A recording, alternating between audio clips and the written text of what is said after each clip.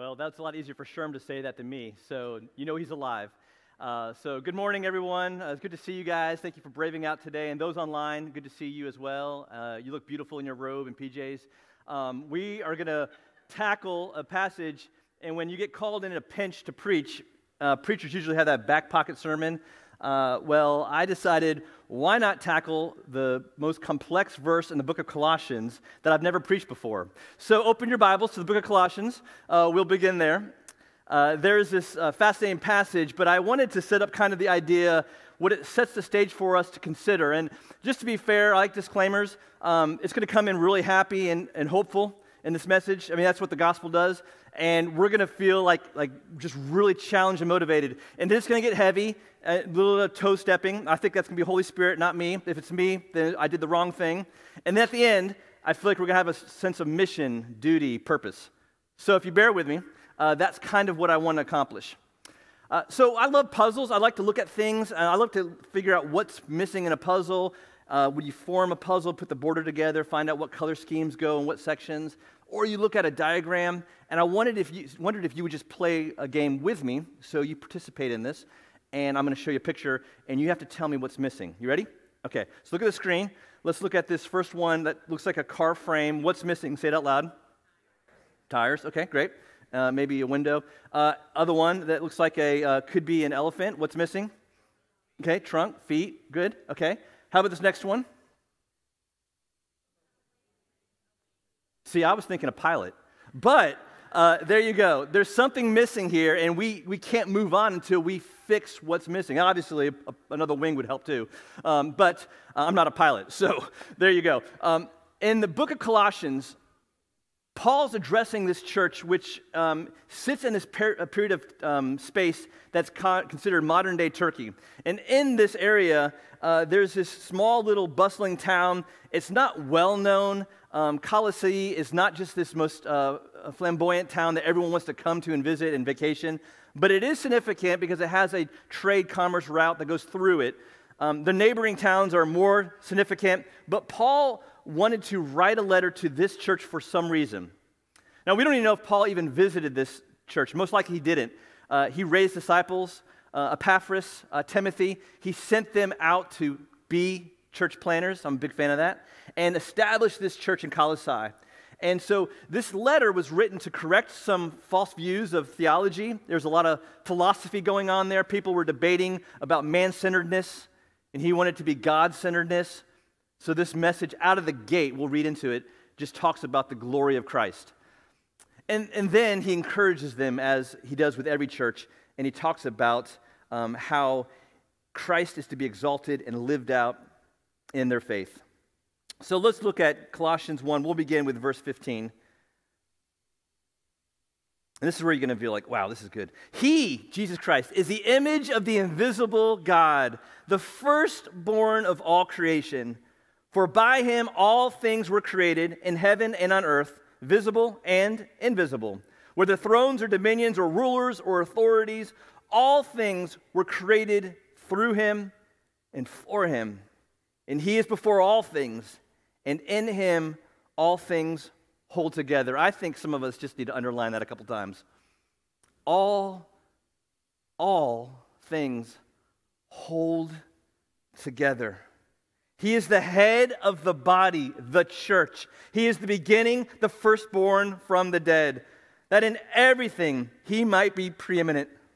For in him all the fullness of God was pleased to dwell. Woo! And through him to reconcile to himself all things. Are you feeling built up? Come on. Whether on earth or in heaven, making peace by the blood of his cross.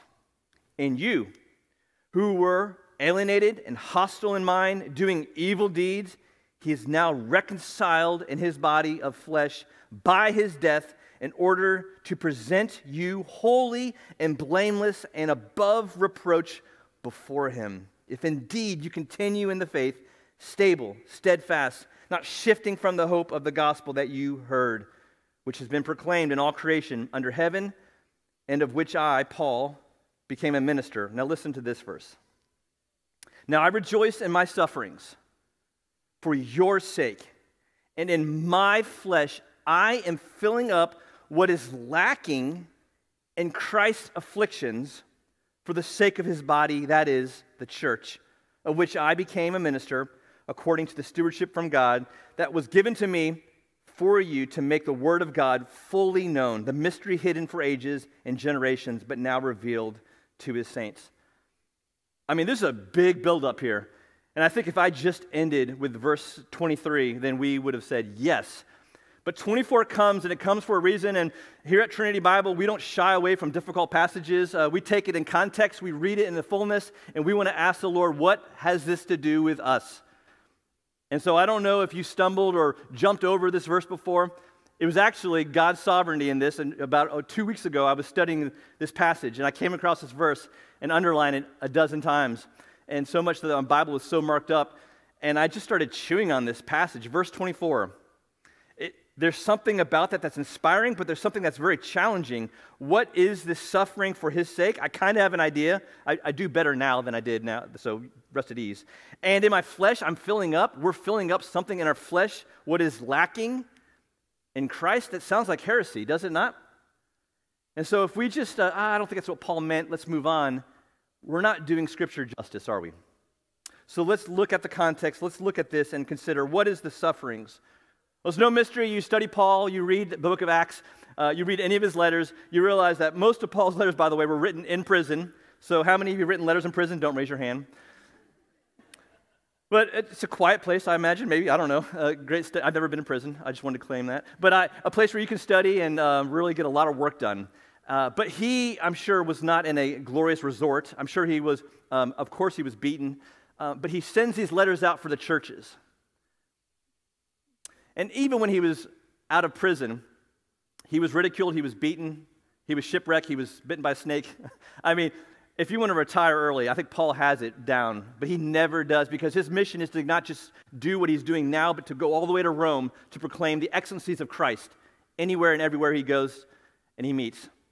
So he understands, and I think the church would understand what it means to suffer for the sake of Christ. And here in our American Western culture, we don't have a lot of that. I don't believe that's going to last long. I'm not a prophet of this, but as I'm measuring things, it doesn't look like a lot of freedoms may exist much longer. I don't know. Maybe they will. Regardless, my hope is not in our political system. My hope is in Christ. And so I want to build up my faith even stronger, my family's faith even stronger, the church even stronger, so that we can rest in the glory of Christ and not to a man in an office. But even so, what does it mean to suffer for the sake of Christ? Well, it's laying down your agenda and exalting Christ. And then we get to this next part here. I'm filling up, Paul says, what is lacking in Christ's affliction. That's bold. Is there something lacking in Christ's atonement? Let me answer that real quickly. No. Nothing lacking is atonement. But what does Paul mean? Well, before we even tackle that, let's just affirm the atoning work of Jesus Christ. Hebrews 9:24. For Christ has entered not into holy places made with hands, which are copies of true things, but into heaven itself, now to appear in the presence of God on our behalf. Nor was it to offer himself repeatedly as a high priest enters the holy places every year with blood not his own, for then he would have to suffer repeatedly since the foundation of the world. But as it is, he has appeared once for all at the end of the ages to put away sin by the sacrifice of himself. And then the next chapter, chapter 10, verse 12. But when Christ had offered for all time a single sacrifice for sins, he sat down at the right hand of God, waiting for the time until his enemies should be made a footstool for his feet. For a single offering he has perfected for all of time those who are being sanctified. What I love about this passage is it talks about this Holy of Holies, and inside of the Holy of Holies, there are just certain elements that the priest had to do, an altar where he had to drip blood on, the mercy seat, candlesticks, there was lighting, and there was a huge canvas that separated different parts of this. Only the priest could go in here. Do you know the one piece of furniture that was not in the Holy of Holies? A seat. Why? Because the priest's work was never done. Isn't it intriguing that in this passage, at the finished work of Jesus Christ, that he's seated at the right hand of God because, church, the work is what? Finished, tetelestai, done, paid in full. So we read this passage and we're affirmed again that there is nothing lacking in Christ, his death, his burial, his resurrection. His sacrifice is all sufficient, his atoning work displayed in full fruition. So what could this possibly mean? What does Paul mean that there is something that he must add to this? Jesus dies, suffers for all the world. He's buried, and according to Scripture, raised on the third day.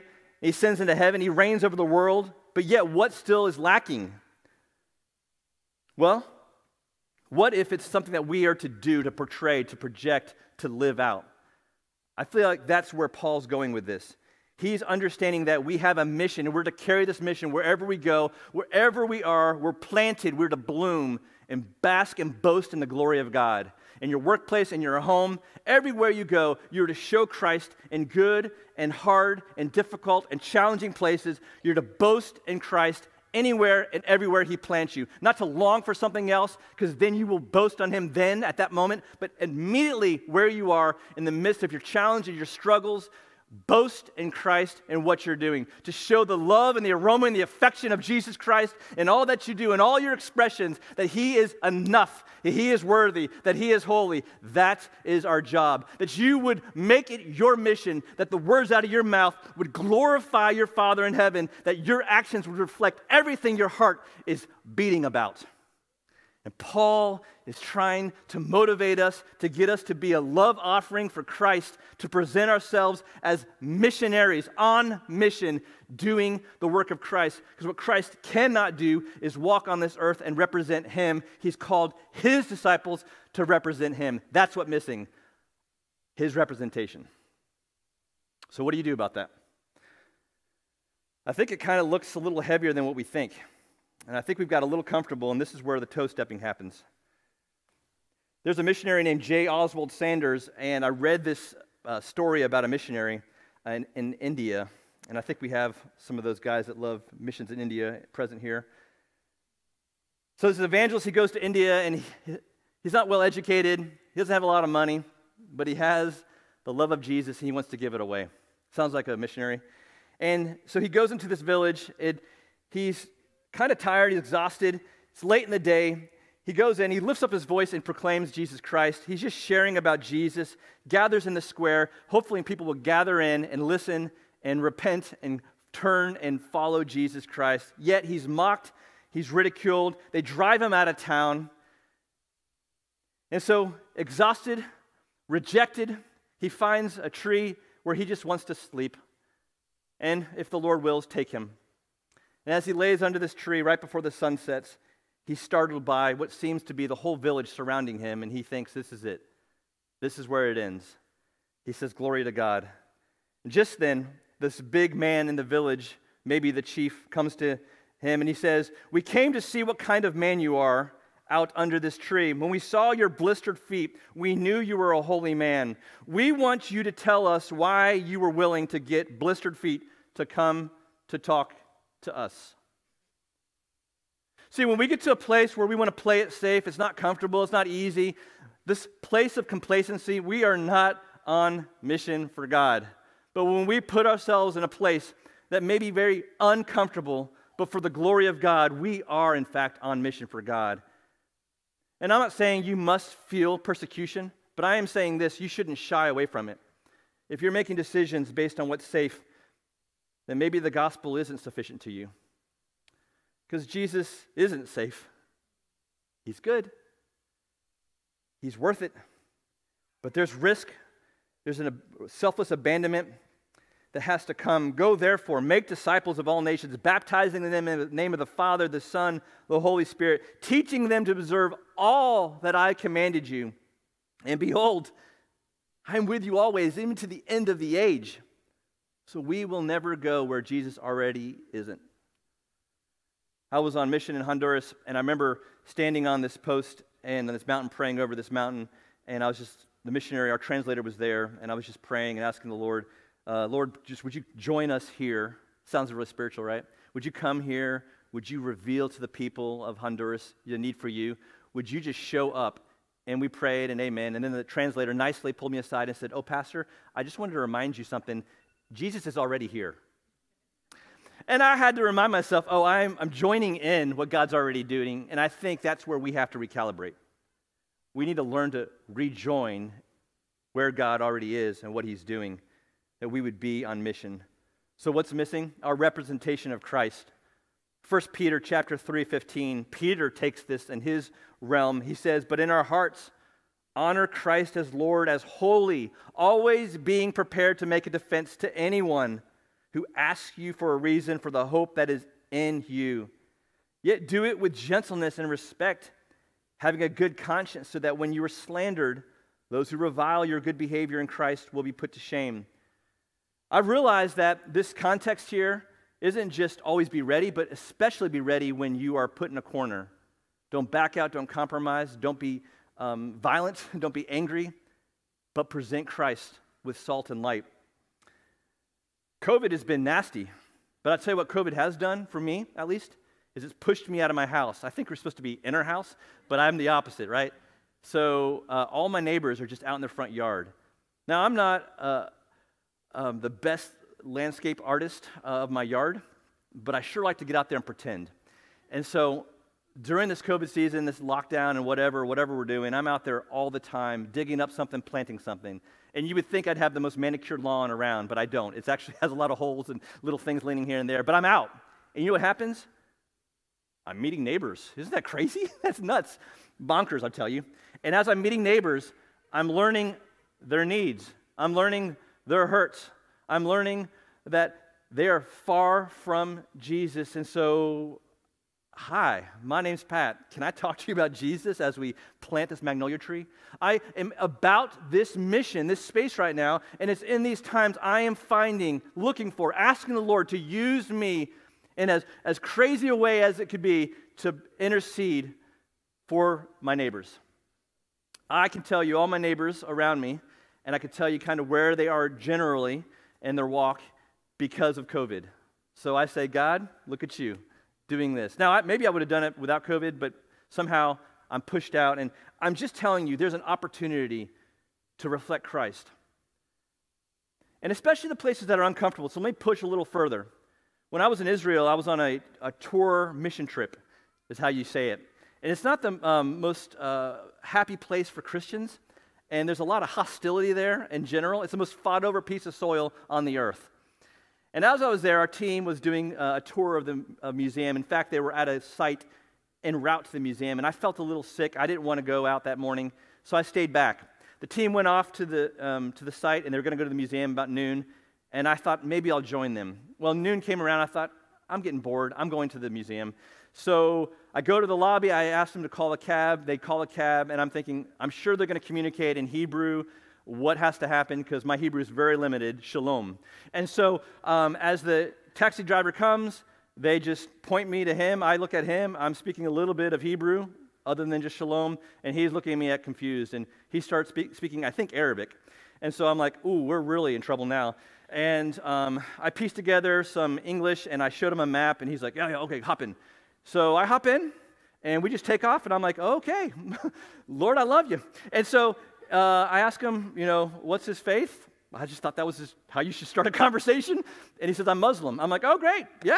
Well, we start talking about the city. We start talking about Israel. And I thought about just shut it down. Just shut it down, because you'll have to decide whether you're going to share your faith or not in an enclosed car with a Muslim. And so I prayed, and I thought, here we go. I said, well, tell me about your Muslim faith. He shared a little bit about it, and he said, are you Muslim? I said, no, I'm not Muslim. I thought, oh, thank you for thinking I fit in. But then I thought, no, I'm a Christ follower.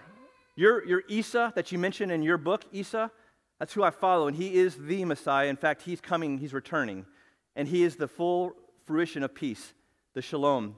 And as we pull to the gate, these two Israeli guards come out with guns, and they start yelling at the cab driver about something. He looks at me, okay? I'm in the passenger seat, looks at me, and they tell him to pop the trunk.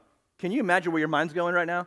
So, trunk being popped, machine guns on either side, go over to the trunk, and I'm thinking, okay, Lord, this is where it goes. And it's going down now. And The trunk shuts, and they yell at him. He yells at them. All this language, I don't know any of it. Maybe they're smiling and happy and talking about getting coffee together. I have no idea. But they move on. We pull over, and I thought, oh, God, you still have a mission for me. I said to this man, Mohammed, go figure, I said, can I pray for you? And he's like, oh, sure. He shared these things. I said, but I'm going to pray in the name of Esau. And I prayed, and that was our time and our space. But in that whole story, I had a lot of options to opt out. Now, I don't know what God will do from that story. I know the gospel was shared. I know that he'll use it in his way. But I didn't feel safe. I didn't feel comfortable. I didn't feel easy about the language. I didn't know if I was going to make it alive. Yet God uses us to be on mission. When Paul says to live as Christ, to die as gain, he's saying to be on mission when afflicted, even if death is on the line. That's the greatest gain in this world. We had these bracelets back in the 90s called WWJD bracelets. Anyone remember these? I think it was a great reflection to stop and pause and think and ask that question. What would Jesus do? I started thinking about this, and I'm not going to begin printing these out tomorrow, but maybe, I don't know, I thought about what if we did Hair JT, HAIRJT. How am I representing Jesus today? You see, it's a little more convicting to me because I'm going to come to the end of that answer and either say, yes, I represented you well today, or no, I didn't. I was disobedient and I didn't represent you. I don't want to be filled with shame, but I also want to be motivated by the glory of God. And so what if I asked, how am I representing Jesus today in all that I do? Every phone conversation, every business meeting, every Zoom meeting, every family discussion, every conversation with my spouse, every neighborhood visit. How am I representing Jesus today? Because that, my friends, is why we are still alive. Check your pulse. Are you doing this? You good? You are here to be on mission, to boast in Jesus Christ. I don't know of any other purpose than that. We're not just trying to get by, to build up our 401k. We are here to boast in the glory of Jesus Christ and all that we do until he returns. So may we, with such confidence and boldness, be in fact these ambassadors for Christ and stop assigning to someone else or not right now. Let me give you some next steps for all of us. Number one, let's put on Christ first and foremost every day. So I have a good morning routine, maybe that's better. I wake up, I say, good morning, God. I don't think, oh, I'm late for a meeting, or what am I going to wear, or the dog needs me. I say, good morning, God. Why is that important? Because it prioritizes God above all else. What a way to start a morning. I'm not 100 on that, by the way. I fail sometimes. But when I set apart Christ as Lord, man, I am thinking, God, what do you want to do in me today? So, put on the Lord Jesus Christ. Make no provisions for the flesh to gratify its desires. Colossians 3, whatever you do, word or deed, do everything in the name of the Lord Jesus, giving thanks to God the Father through him. Number 2, be faithful, stable, and steadfast. Colossians 1:23. If indeed you continue. Now, Paul's conversation was don't tap out, but he's saying as you journey in this, as you continue to journey. By the way, the Great Commission, go and make disciples, it's actually included that as you go, make disciples, not if you want to go. I don't know how you've been reading it lately, but it's as you go, make disciples. If indeed you continue in the faith, stable and steadfast, not shifting from the hope of the gospel that you've heard. So be ready in season and out of season. Number 3, represent Jesus to everyone, everywhere. Colossians 1:28, that we proclaim, warning everyone, teaching everyone with all wisdom, that we may present everyone mature in Christ. If you're stepping out and joining God in this mission, I promise you this, that you will experience some suffering, some affliction, some pain, maybe even death. But I say glory to God and struggle well. If you sense tension in your relationships because of your faith in Jesus, or awkwardness in sharing your faith, fumbling around, where is that John 3 something something? Great. you're taking a step forward, if you're extremely risking your life, or maybe buying a one-way ticket to a country, to a people group that doesn't even know Jesus by name, so be it. Glory to God. But if you are more concerned about being comfortable, about playing it safe, about just being a good person that coasts by and doesn't bother anyone, then maybe you haven't really joined Jesus in on this mission. If our concern is that what will this cost me rather than what will this cost Christ, then we've been sold the wrong gospel. However, when you can't wait to talk about Jesus and share his story, to live for Christ and take radical steps forward, inviting people into gospel conversations, then you are living with great power and great position with great purpose. And there's nothing else that matters. And this is what you too can say is lacking in Christ's afflictions. You will never regret what you do for Christ or what you give to him.